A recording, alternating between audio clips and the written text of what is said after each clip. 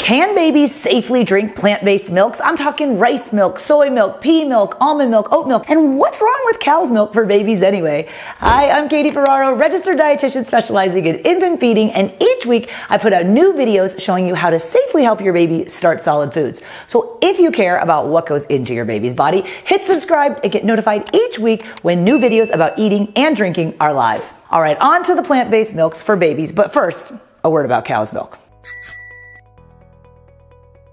If you're interested in plant milk for your baby, something makes me think that there's something wrong with cow's milk. And in one way, you're right, because we don't substitute fluid cow's milk in place of breast milk or formula until your baby turns 1.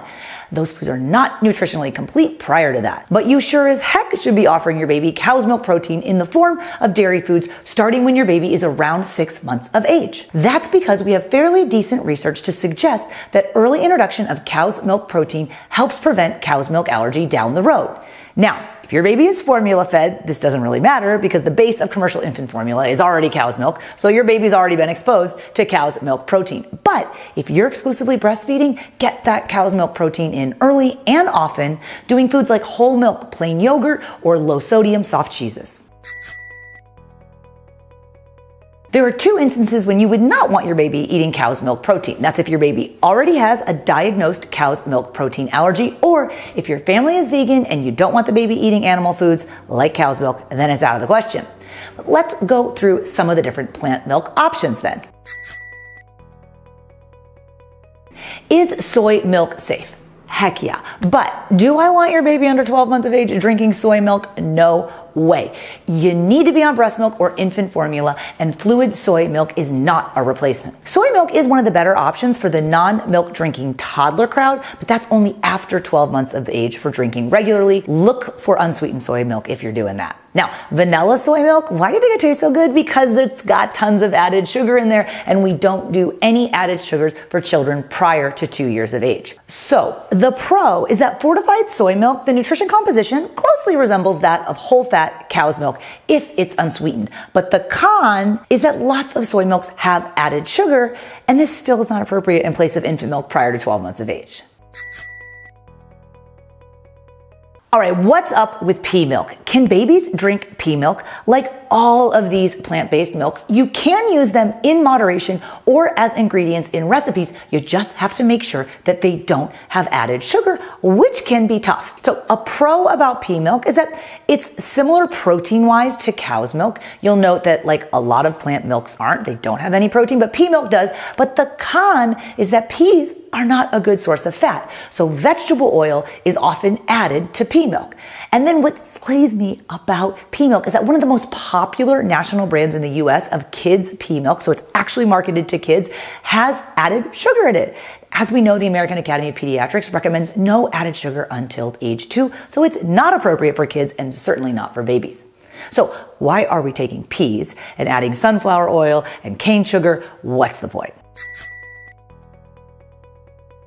All right, almond milk, I know you want to love it. And you think it's like cow's milk. I mean, it's made from almonds and almonds have protein, right? Well, when they're almonds, yes, almonds have protein. But then when almonds are processed into almond milk, all of the meal that has the protein is left behind. So the con of almond milk is that there's basically no protein in it. Check this out. 1 cup of whole cow's milk has 8 grams of protein. 1 cup of almond milk has 1 gram of protein. Almond milk is also not a good way to introduce your baby to the potentially allergenic food tree nut if you're trying to introduce almond, okay? We don't use almond milk to introduce your baby to almond protein because there's basically no protein left by the time it becomes almond milk. A pro for almond milk is that for babies, well, there really isn't one, and there's no real indication for its use prior to 12 months of age. All right, rice milk. I don't even have it here because it's not even milk, okay? True story, it can't be called milk. It actually has to be called rice drink.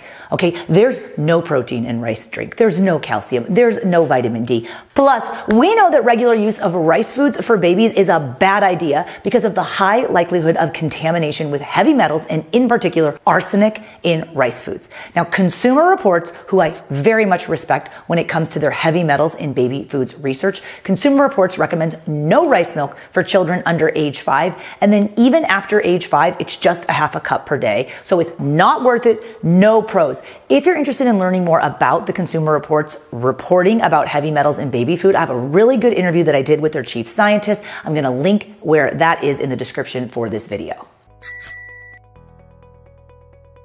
I know you guys think that I'm going to bash every single plant milk for babies, but not coconut milk, okay? I love coconut milk for babies. Of course, not in place of breast milk or formula as a fluid milk source ever. I mean, con is that coconut milk, like, why do you think it's so delicious? It is chock full of saturated fat. Now, that's the bad fat, and it's not a huge concern or something that we worry about in babies because they eat/drink so little of something, but it's still like something to keep in the back of your mind. There's basically none of the nutrients that are in cow's milk, in coconut milk. So there's no vitamin A, there's no vitamin B12, no thiamine, no riboflavin, no vitamin K. And then like, why do you love coconut milk for babies? Here's why. The pros, okay? Coconut milk is a really easy way to introduce your baby to the new food coconut, okay? Now, actual coconut, you can't feed like the hard, crunchy pieces of raw coconut. And if you're looking at shredded coconut, it usually has added sugar. But you can use coconut milk as a way to help your baby practice open cup drinking. Okay, the thing I love about coconut milk is that it's a thick liquid. So thick liquids are easier for your early eaters to drink, right? They're used to thick liquids like breast milk or formula. So coconut milk is a great consistency to help your baby start drinking out of an open cup. Another cool thing about coconut milk is it's super low in sodium. So I am okay on coconut milk in moderation. Oat milk. All right, you put it in your latte, but should you put it in your baby? Pro. All right, I guess one thing about oat milk is that it's higher in fiber than cow's milk, but there's not fiber in animal foods to begin with. And to be honest, too much fiber can actually fill your baby up and make them feel unnecessarily full, which in turn displaces them eating other healthful foods. So I guess maybe it's not really a pro. One of the cons with oat milk, though, is that it's likely high in glyphosate unless you purchase organic oat milk. And even then, most oat milks are packed with sugar and preservatives like gums and stabilizers and oils that kind of try to make a whole grain the consistency of milk. Oat milk is not nutrient dense. It lacks vital nutrients for babies. If you can find sugar-free oat milk and use a bit of it here and there, it's not terrible, but definitely not something to be a routine part of your baby's diet.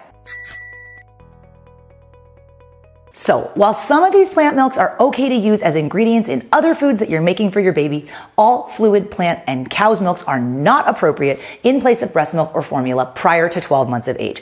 Even cow's milk does lack large amounts of nutrients that are essential for adequate infant development, like zinc and niacin, vitamin C, and vitamin E.